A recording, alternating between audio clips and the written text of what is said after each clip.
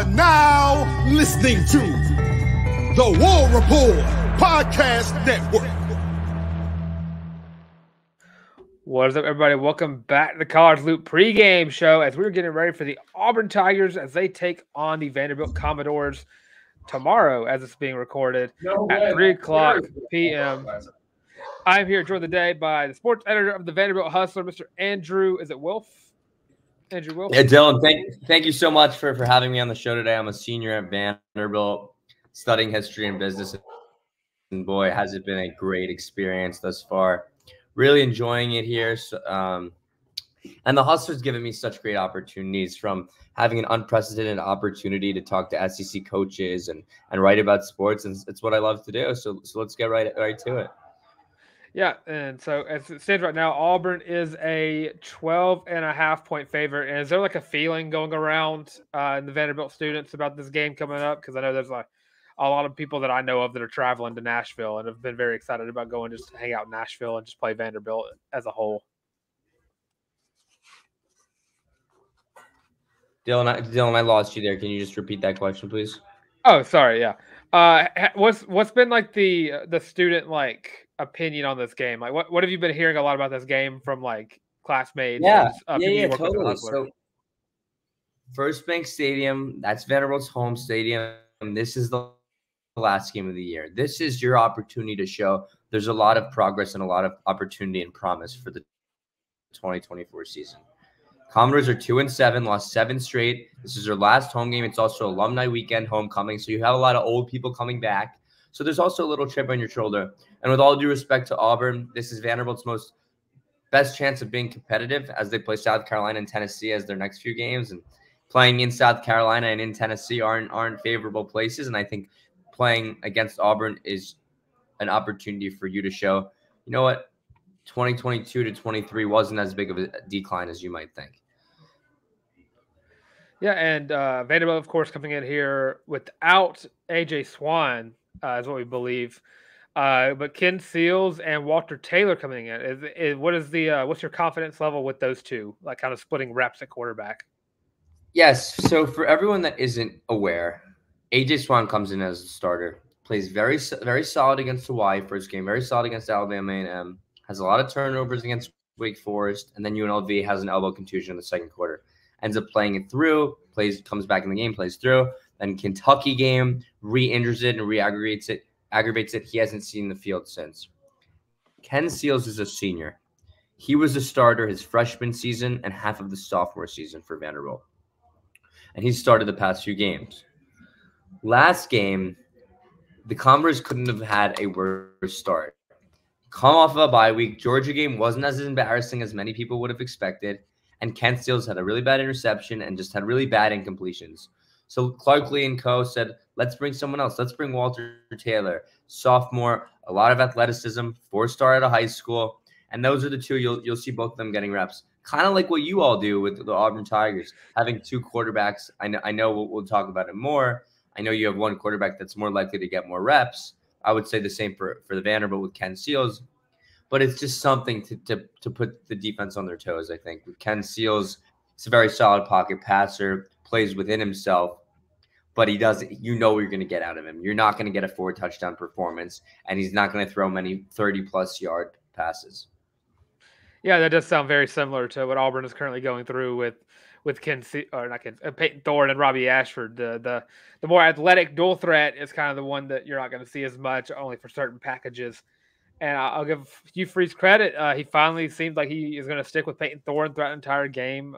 So what we've seen, at least last week, sticking to Peyton Thorne and going into this game. And Vanderbilt doesn't have the best defense in the world, so I think it does benefit Auburn in that way. And what are your thoughts? Sorry to interject. Some of Vanderbilt's players on the secondary won't be playing. You look at B.J. Anderson, Trudell Berry, C.J. Taylor. Those guys will all be out. And those are key inactives as Auburn hopes to beat Vanderbilt on the top. Yeah, and just going into the defense, I believe, as my Chihuahua decides to have a asthma attack right under me. So that's awesome. So what are your thoughts going into this game? Auburn finally found a rhythm in the run game over the past couple of weeks with Jarquez Hunter. So what are your overall thoughts on this Vanderbilt defense going against an Auburn running back room that has some star power in it. Yeah, I mean, Vanderbilt defense against Ole Miss, Jenkins just tore us apart. I think what happens is against a lot of these high-flying offenses in the SEC, you try so hard to not let them beat you up top that you're just going to give those 7-8 yard runs. Vanderbilt had 28 missed tackles against Ole Miss. Just put that into context, 28. And when I look, when me and the other writers look back at those tackles, I think it was one of our writers, Aiden. He was generous. Some of those tackles, it could have even been considered like 35 missed tackles. So you got to just focus on the fundamentals, see what you can do, put pressure on the quarterback, give Auburn situations where it's 2nd and 13, 3rd and 15, where you have to pass the ball. When it's 2nd and 5, 2nd and 4, that's where you're going to start to see Auburn really wearing down the Vanderbilt rush defense. Yeah, and Auburn has shown this past year they are not very good when you put them in those 3rd and long situations. Sometimes 3rd and short situations are a hindrance to this Auburn offense. And with all due respect, most teams aren't good. But if you have a Leary or if you have Cook and if you have Jaden Daniels, it's a different situation. I think we can agree both of our quarterbacks are not the Tom Brady's of the SEC to be modest, right? That's a nice way to put it. Yeah, I thought that's a very generous way to say that because we can all agree we're just two schools not in the best situation right now when it comes to probably the most important position to have on your team. And to see where you guys went to with Bo to this, I feel. Oh yeah, but Bo, I miss him. I think he did the best thing for his career, but it's gonna be nice to see how Hugh Freeze can generate better field generals in the future, like with Walker White coming in. And of course. I think NIL will be huge and really good for that, right? Oh yeah, for sure.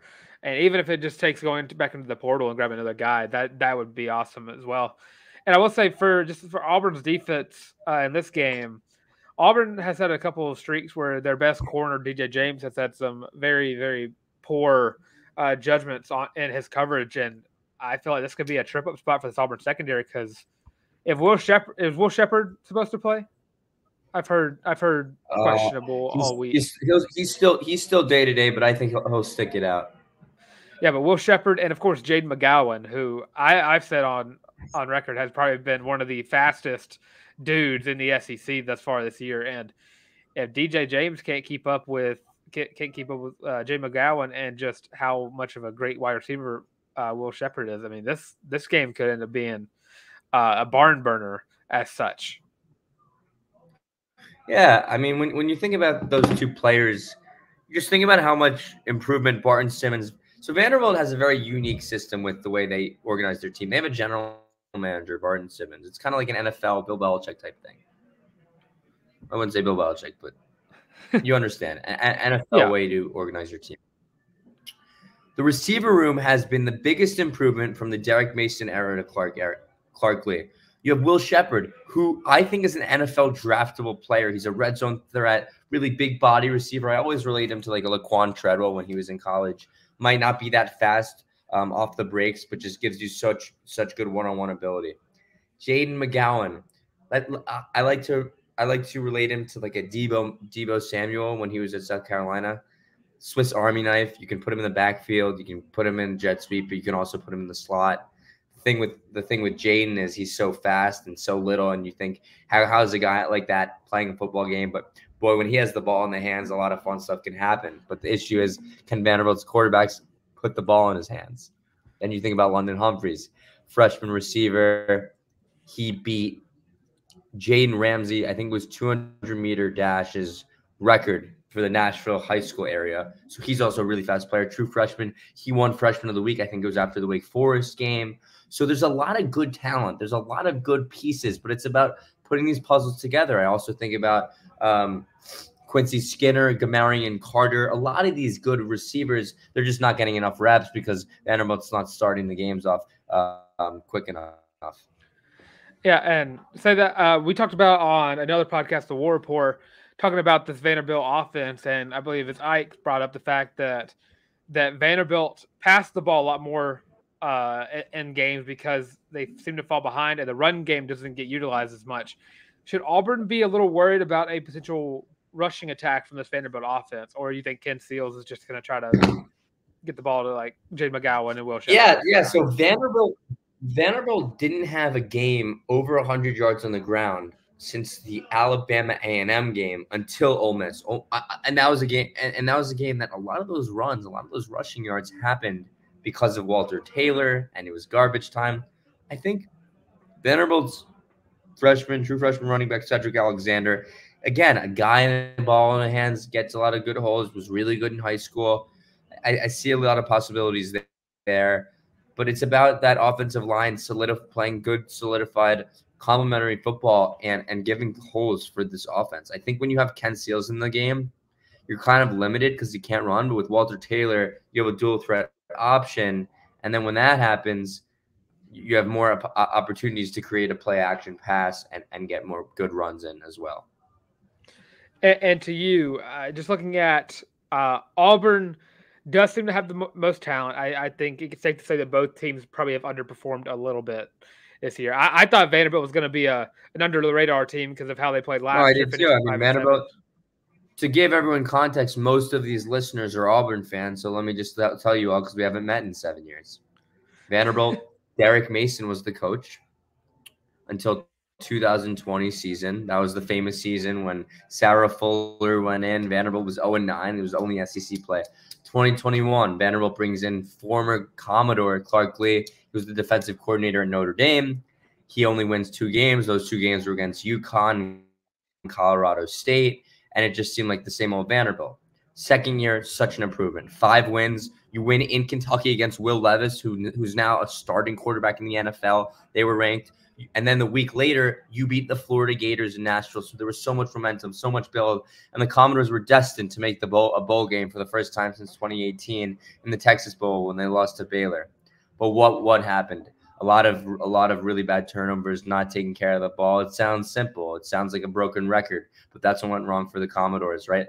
You lose that UNLV game. Should have won that one. Wake Forest could have been more competitive. And the SEC games, your best game was against Georgia. You're not going to beat Georgia. So it's just about those building blocks. I think the Commodores can do it. I think the locker room is still believing.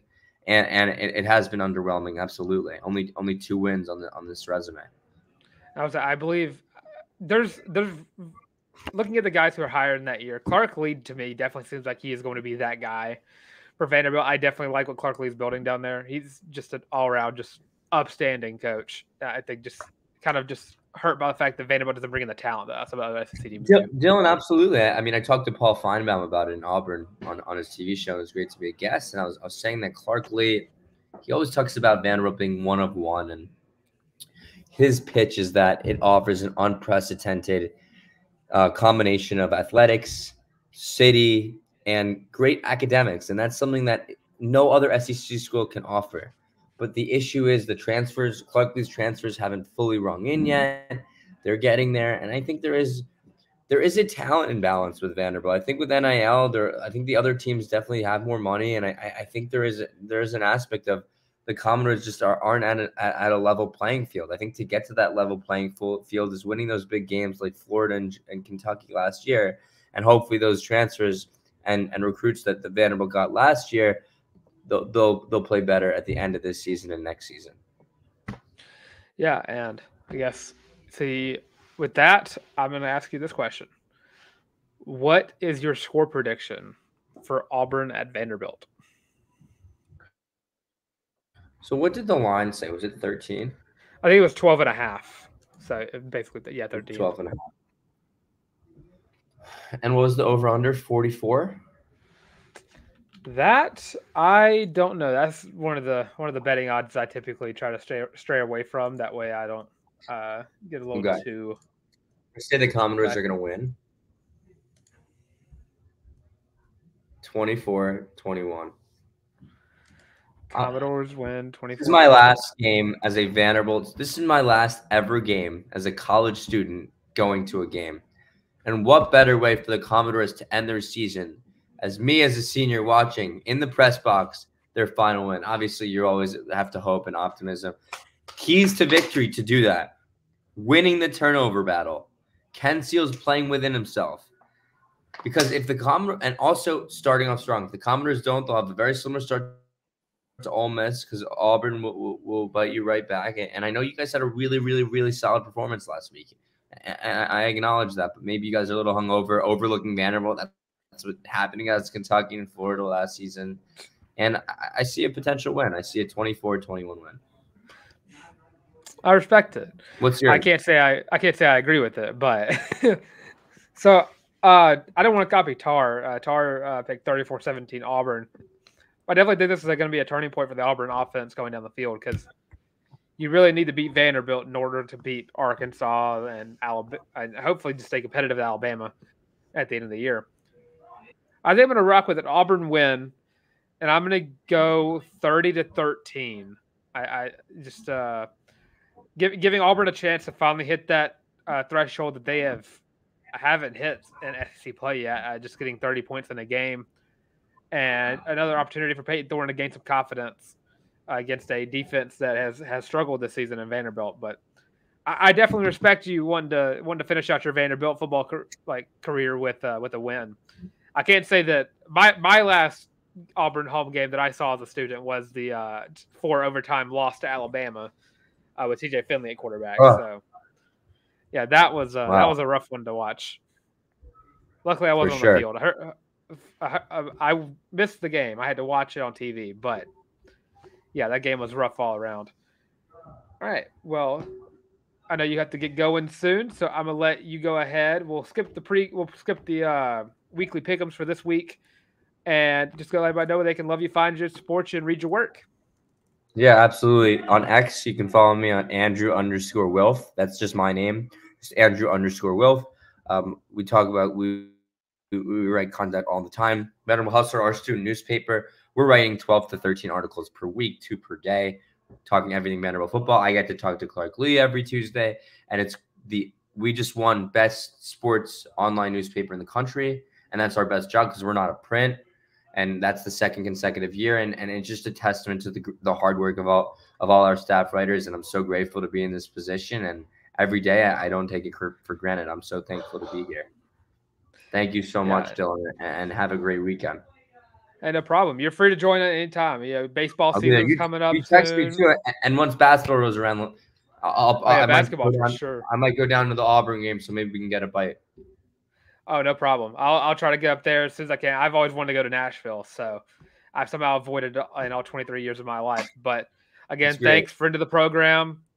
And believe me, Vanderbilt's one of my favorite teams to root for. I love the lovable loser aspect. But yeah, of course, you can follow me on Twitter and X as well at YouBoyTheTank, at YABOY the Tank. Also have me on Instagram at Dylan Larck, at DYLENLARCK.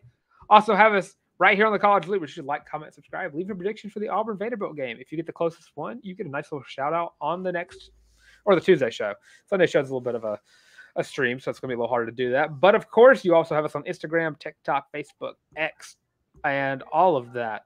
Great social media platforms that we are on, all at the College Loop. Reminder that we're getting so close to 700 subs, and we are not feeding Colin until we get to 700 subs. So make sure to do that, of course. And with all of that being said, Andrew, thank you again, man. This has been the College Loop podcast, College Loop Pregame Show.